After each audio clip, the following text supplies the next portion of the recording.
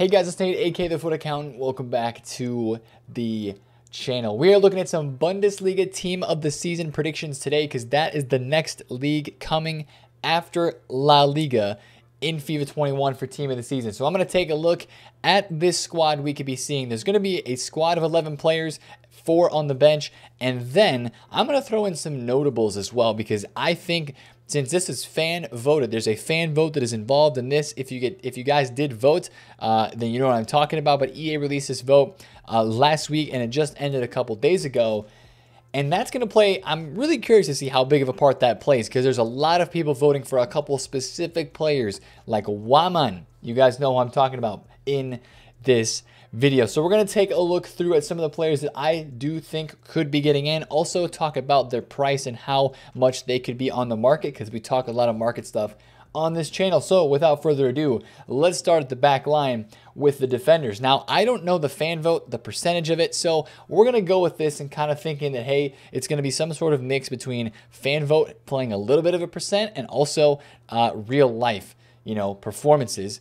And, like all the other Team of the Seasons are decided by EA Sports, factored in as well. But this is who I think could be in the starting 11 defense: Gulashi, Angelino, Guerrero, Hummels, and Baku. Now, of course, the defense does not look that super hot, right? But there's a couple cards here that could be pretty good, and some notables we'll talk about even later. I think this Baku card is the one that I want to focus on, though, because Angelino, he'll be decent, right? Honestly, looking at that card, with depending on the work rates, that could be an awesome center defensive mid. Guerrero, same thing. Hummels, we had him last year. He's going to be a cheap fodder Team of the Season card. I do think that he gets in almost for sure. But I think this Baku card, if he gets in, he's going to be sort of similar to this Hakimi was last year. Now, this Hakimi had 99 pace, and I don't think Baku is going to have that high of a pace rating. But this card, when he was out in the first week of Bundesliga TOTS, was around the 200,000 coin price range. And I think a Baku card of these stats that we saw right here, 93 pace, 88 dribbling, with the links that this card provides. A German Bundesliga link on the right side. Now, the only other right back that we have that is good in this game in the Bundesliga on that right back side is basically the Bender brothers. Honestly, when it comes to mine, it's mostly those Bender brothers cards for a Bundesliga right back that seems to be really meta. I think this Baku card would be a nice card people would like to use in game as well, especially with those German links in that right back position. So I think that's the biggest card from this set that I'm, the most interested in. And we'll move past it pretty decently, right? Because the rest of these cards, Neuer could very easily get in. And there's a lot of other notables in the defense that I think could get in. And we'll talk about those in a bit. But I think this is the winning defense that will get into Team of the Season. Let's go to the midfield. Mr. Kostic, Sancho, and Kimmich are who I have picked as the winners in the midfield of Team of the Season for Bundesliga. Kostic, of course, having an insane year once again with all of his goals for Frankfurt. Sancho's probably going to get in based off of popularity in this vote. And then Kimmich, I think, is going to get in as well. Probably because he deserves it, but also because of popularity in this vote. And I think with the attackers and with the midfielders in the Bundesliga Team of the Season, that's where you really see the most hype. Because again, let's take a look at this Bundesliga squad from last year and just look at this team, right? It's all attackers and midfielders. Hummels, not that much hype. We had Upamecano, Davies, and Hakimi last year. Basically 3 defenders in the whole Bundesliga TOTS squad that were hyped up, and the rest were midfielders and attackers. And I think that's kind of how it's going to be this time around as well. I feel like a lot of the hype is going to be on these midfielders like Sancho, Kimmich, if Goretzka gets in, and then of course your attackers, which we'll look at in a second. But the biggest thing I want to say about these cards right here is EA Sports continue the weak foot and skill move upgrades.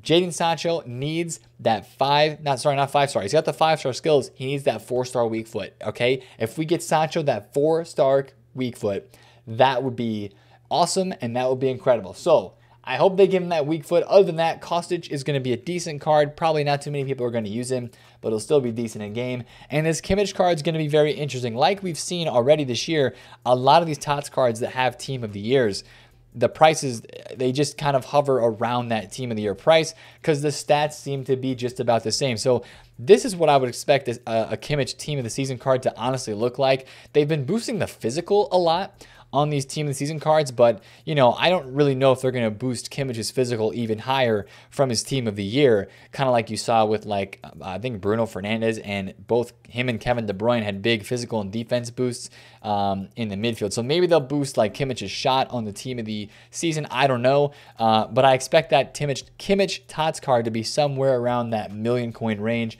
after the first weekend. So these are the midfielders that I do think will get in. Sancho, of course, is going to provide some nice English links on that right side, of course, with a lot of English players being in the meta right now on the right side. Now, this is what a lot of people are wanting to see, and that is a Waman in the attack. I think Waman is going to get in because the overwhelming vote, if there's any vote that takes into account just the hardcore FIFA community, I've seen so many people voting for this Waman. I think there is a legit potential that he gets in. Potentially not to the starting 11, but I think he gets in on the bench as well. And I think if EA have a say in this, they will know that this card can bring a lot of hype into FIFA, and they could, you know, get a little bit of extra this if he does get in. So I think Waman gets in, man. I really do think he does. Of course, he's going to have that 99 pace. He's got the 5-star skills, but again, EA Sports, we need that weak foot upgraded. We need that weak foot upgraded on a Waman. So hopefully he gets in. That's where all the hype is right now, of course.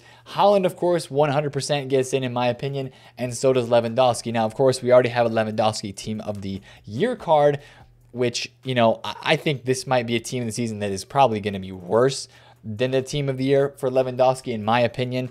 But this Lewandowski card is not really that meta. Not a lot of people use him.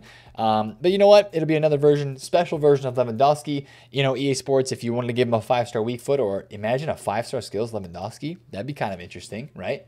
That'd be kind of cool if you juice one up there as well. But very similar stats to the Team of the Year, in my opinion, for Lewandowski. Haaland, of course, this is going to be the best version of Haaland. Last year, we had a pretty cracked out card for him as well. Now, of course, you guys remember, right? These Team of the Seasons from last year had way bigger stat boosts, way crazier cards. He didn't have a skill move boost, but EA Sports give us a 4-star Haaland, and we will be pretty happy. Now, this card last year was at like, you know, 1.5 million coins starting off right away. He was actually really cheap.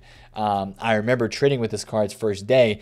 I think that a Haaland this year would be around the same price point, somewhere in like the 1.2 to 1.4 range, kind of right away.